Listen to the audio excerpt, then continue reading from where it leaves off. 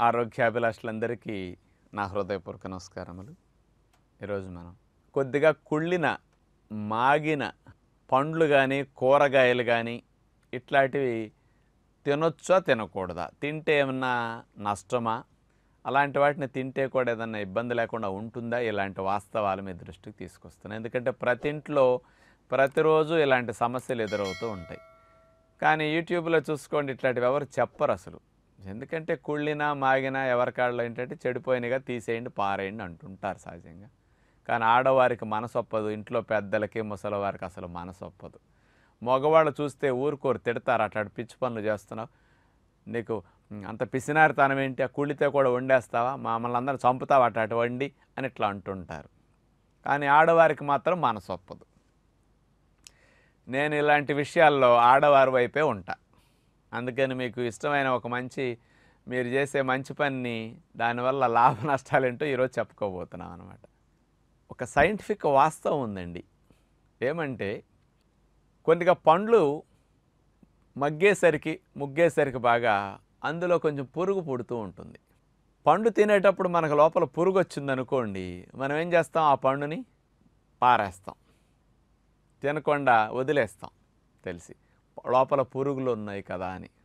దాన్ని ఆ పురుగు తీసేసి ఎవరన్నా కనపడింది అనుకోండి, ఆ భాగాన్ని కట్ చేసి మిగతా పండును తినటం ఆరోగ్యానికి మంచిది అని శాస్త్రవేత్తలు దీని మీద పరిశోధన చేసి నిరూపించారన్నమాట.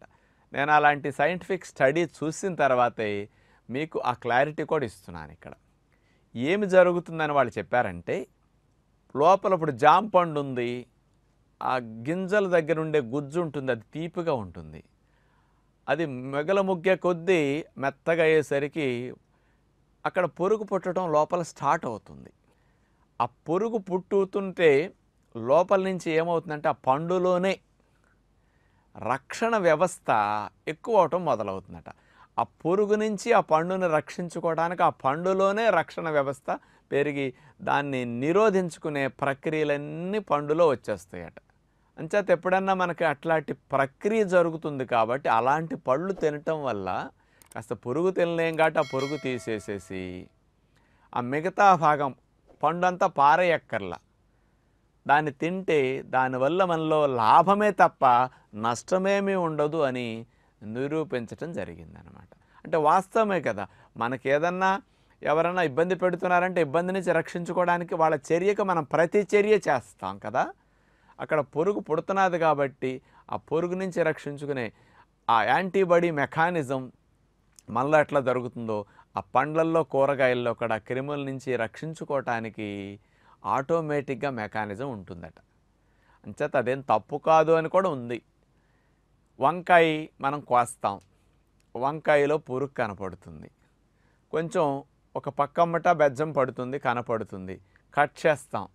వంకాయ పురుగు ఉందని వంకాయ మొత్తం ఎవరన్నా పారేస్తారండి? కోటేశ్వర్ల ఇంట్లో కూడా ఆ వంకాయ ఎక్కడైతే పురుగు ఉందో అంత లెక్క కోసేసి ఆ చెడిపోయిన దగ్గర ఆ పురుగుని, ఆ వంకాయ హోల్ పడి ఉంది కదా, ఆ భాగాన్ని కట్ చేసి తీసేస్తారు. మిగతా వంకాయలన్నీ ఈవెన్ పెద్ద పెద్ద హోటల్స్లో కూడా అంతే. ఏదన్నా స్టార్ హోటల్లో మనం అలాంటిది వేయలేదనుకుంటున్నాం, కానీ వేస్తారా వేరు మనకేం తెలియదు. కానీ 99% ప్రతి ఇంట్లో వంకాయల్లో పురుగు వస్తే ఎట్లాగే కూరగాయల్లో పురుగులు వచ్చినప్పుడు ఏం చేస్తారండి? మొత్తం కూరగాయ పారేసేస్తారేంటి ఎవరైనా? దాని వరకు తీసేస్తారు, మిగతా తింటారు. మనమే కేజీలు మాంసాలు కొనుక్కు తింటున్నాం, ఒక పురుగు వచ్చేసరికి అమ్మో మరి అదేంటండి ఇదేంటండి. అందుకని అంత అల్లాడిపోవక్కర్లేదు. పురుగు కనపడితే అమ్మో అదేదో ప్రాణం తీసేస్తుంది అన్నట్టు భూతద్దంలో పెట్టి దాన్ని చూస్తున్నాం మనం ఈ రోజున. అంత కరెక్ట్ కాదు అది. అతి జాగ్రత్త, అతి శుభ్రం అంటారు అట్లాంటి వాటిని. అలాంటి ఆరోగ్యానికి మీరేదో అట్లా జాగ్రత్త పడినంత మాత్రాన్ని మీకు ఆరోగ్యం ఏమీ రాదు అదనంగా. అవి తిన్నందువల్ల 1% నష్టం కూడా రాదు. అంచేత పురుగుని తీసేసి ఆ భాగాన్ని మనం వాడుకోవచ్చు. ఇప్పుడు చిక్కుడుకాయలు ఉంటాయి, చిక్కుడుకాయలు అట్లా పురుగు ఉందంటే ఇట్లా చూసుకుంటాం, పురుగు కనపడే దగ్గర అంత లెక్క తీసేసి ఆ గింజల తొక్క తీసేసి మిగతా వాడుకుంటాం. క్యాలీఫ్లవర్లో ఎన్ని పురుగులు ఉంటాయండి? ఆకుకూరల్లో రావా? చూడు మొత్తం పారేస్తున్నాం ఏంటి, అంతవరకు తీసేసుకుంటాం. అంచేత అలాంటివి వచ్చినాయి అంటే ఎప్పుడన్నా భోజనంలో కొంతమందికి పురుగు కనపడుతుంది. మీ ఇంట్లో అయితే మీ మిస్సెస్ని కొడతారా పురుగు కనపడితే? అదే హోటల్లో కనపడితే చెంపమ్మట వేస్తారు అక్కడ వాళ్ళని. వాళ్ళ మీద కేసు పెడతారు, లేకపోతే అల్లరి చేసేస్తాం. అంటే ఒక్క పురుగు ఇంత అది కనపడితే ఎవరికైనా తెలియకుండా కొన్ని చోట్ల వస్తుంటాయి. కావాలని పురుగులు వేయరు కదా వంటల్లో. అంచేత అదేమి దోషం కాదండి, వండేసరికి దాని దోషం అంతా పోతుంది. తెలియక ఒక్కొక్కసారి వస్తుంటాయి. అంచేత అలాంటి వాటిని మనం పట్టించుకోకుండా ఉండటం నష్టం లేని పనేనమాట. అంచేత ఎప్పుడన్నా పదార్థాల్లో, ఆహారాల్లో, వండుకునే విధానాల్లో కానీ, పండ్లలో కానీ పురుగు కనపడితే అలా ఏమీ కంగారు పడకండి. ఖర్జూర పండు ఉంది. ఇప్పుడు మన ఆశ్రమంలో కూడా మేము ఖర్జూర పళ్ళు రోజు మొలకలతో పాటు పెడుతుంటామండి. ఖర్జూర పండు పైకి బాగానే ఉంటుంది. వాళ్ళు తినటానికి కొరుకుతారు, తీసిన తర్వాత గింజ వస్తుంది, లోపల పురుగు వస్తుంది. ఏమంటే ఖర్జూరంలో పురుగు వస్తున్నది రాజుగారు, ఒకసారి చూసుకోండి అంటారు.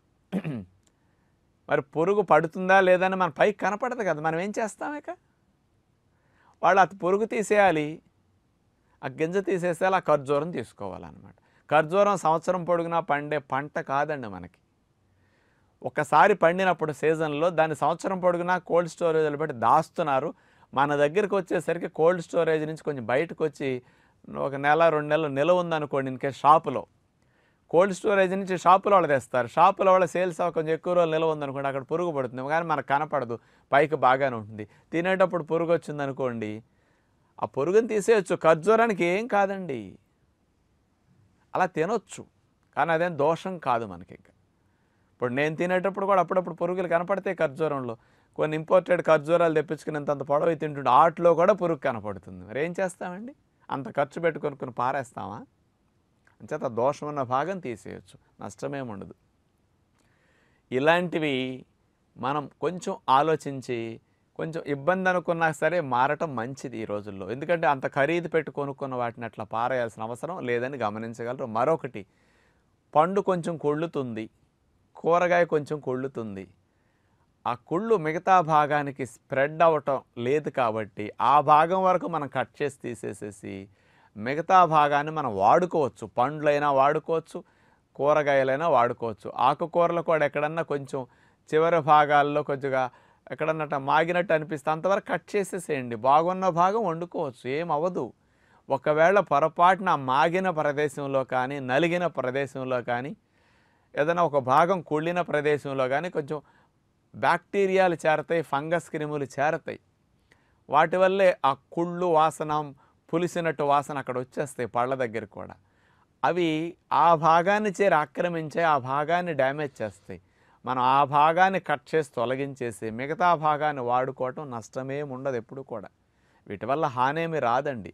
ఒకవేళ కొద్దిగా బ్యాక్టీరియాలో ఫంగస్ క్రిములైన లోపలికి వెళ్ళినా పొరపాటుని మీ బాడీకి ఆ క్రిముల్ని రక్షించుకునే వ్యవస్థ డెవలప్ అవుతుందన్నమాట. ఆ రక్షణ వ్యవస్థ మీలో డెవలప్ అయిందనుకోండి, ఎప్పుడన్నా అట్లాంటి హాని కలిగించే బ్యాక్టీరియాలు, ఫంగీలు మన లోపలికి వెళ్ళినాయి అనుకోండి, ఇమ్యూనిటీ మీ లోపల ఉంది కాబట్టి మీరు మూలపడరు, సిక్ ఎవరు, ఇన్ఫెక్షన్స్ గురి కారనమాట మీకు. అంచేత చాలా హెల్ప్ జరుగుతుంది, నష్టమేముండదు. అందుకని అతి శుభ్రం వల్ల ఇలాంటివన్నీ తీస్తే మీలో ఇమ్యూనిటీ తగ్గిపోయి ఎప్పుడన్నా వెళ్ళకాలక పొరపాటున ఎక్కడన్నా వెళ్ళి అనుకోండి, మీరు మూలపడిపోతారు. అంచేత రక్షణ వ్యవస్థ పెరగాలంటే అట్లాంటివి మనం తినటం వల్ల దోషమే ఉండదు. ఇప్పుడు మీరు చూడండి, నేను చెప్పే ఎగ్జాంపుల్ ఒకటి ఆలోచించండి. రైతు బజారుల్లో కుళ్ళిపోయిన కూరగాయలు, నలిగిపోయినాయి, డ్యామేజ్ అయినాయి అన్ని ఆకుకూరలు కానించి అన్ని కూరగాయలు ఆ సిమెంట్ తొట్లు ఉంటాయి రైతు బజార్లో బయట, అక్కడ అందులో పోసేస్తారండి. గేదెలు, మేకలు, ఆవులు, పశువులు ఇవన్నీ తినేది ఏంటండి? అవి ఎప్పుడు హాస్పిటల్కి వెళ్ళలేదు, అసలు డాక్టర్ కన్సల్టేషన్ లేదు, లూజ్ మోషన్స్ లేవు, టైఫాయిడ్ లేదు, వాటికి మలేరియా లేదు, వాటికి కామెర్లు లేవు, అన్నీ మనకే. అలాంటి కుళ్ళిని, మాగిని, ఇట్లా క్రిములు పట్టినవి కూడా అవి తింటున్నాయి. కాకపోతే రక్షణ వ్యవస్థ వాటిని అలాంటివి వస్తున్నందుకు వాటిని తగ్గించుకుని వాటిని చంపే పవర్ లోపల ఆటోమేటిక్గా డెవలప్ అవుతుంది. మీరు అలాంటి ఛాన్సెస్ అప్పుడప్పుడు ఇవ్వాలి. అంచేత ఎప్పుడన్నా అరటి పండు, మామిడి పండు అట్లా కొంచెం ఉందనుకోండి, అది దాగు తీసేసి మిగతా మామిడి పండు తినండి, మిగతా అరటి పండు తినండి. తొడి అరటి పండుకి ఇరిగిపోయిన దగ్గర అక్కడ క్రిములు చేరతాయి, అక్కడ కొంచెం మెత్తబడినట్టు కలర్ మారుతుంది, దాన్ని అంతవరకు తీసేసి తినేసేయచ్చు అనమాట. కొన్ని పండ్లు కట్ చేసి పెడతాం, 5-6 గంటలు నిలవ ఉండేసరికి ఆ కట్ చేసిన దగ్గర తేడా వస్తుంది, అలాంటి చోట తొలగించేసి మనం తినొచ్చు అనమాట, ఇబ్బంది ఏముండదు. అంచేత సపోటా, సీతాఫలం ఈ రెండు మాత్రమే. కొంచెం కుళ్ళు మొదలైందా స్పీడ్గా స్ప్రెడ్ అవుతాయి, చాలా తీపి ఎక్కువ వల్ల. అంచేత అవి త్వరగా చెడిపోతాయి. కొంచెం కుళ్ళు వాసన, సద్ది వాసన అట్లాంటివి వచ్చేస్తాయి అనమాట. అవి చెడిపోయినప్పుడు సపోటా, సీతాఫలాలు అలాంటివి మీరు తినలేరు, వాసన వచ్చేసాక ఇబ్బంది అవుతుంది. అట్లాంటివి పారేసేయండి. మరి ఏదైనా ఒక పక్కన కొద్దిగా వచ్చినా కంగారు పడక్కర్లేదు. అలాంటి వాటిని తీసేసి మనం ఉపయోగించుకోవచ్చు. అందుకని ఈ రోజుల్లో ఇట్లాంటివి చెప్తే కొంచెం ఆడవారు చేసేదాన్ని కొంతమంది ఇంట్లో వాళ్ళ పిల్లలు కొంచెం ఒప్పుకోరు కదా. వీటి వల్ల నష్టం ఉండదని మన ఫాలోవర్స్కి తెలిస్తే ఉపయోగించుకుంటారు. ఇలాంటి విషయం నేను చెప్పినందుకు ఆడవారు అందరూ అమ్మాయ ఈసా ఏమి ఇబ్బంది లేకుండా వేసేయచ్చని కుళ్ళిని కూడా వేసేస్తారని చూడండి. అట్లాంటివి వద్దు, అంతవరకు తీసేసేయండి. చెడిపోయినవి మనం వాడుకోలేం కాబట్టి మిగతా భాగాన్ని ఉపయోగించుకుంటే మంచిదని విజ్ఞప్తి చేస్తూ నమస్కారం.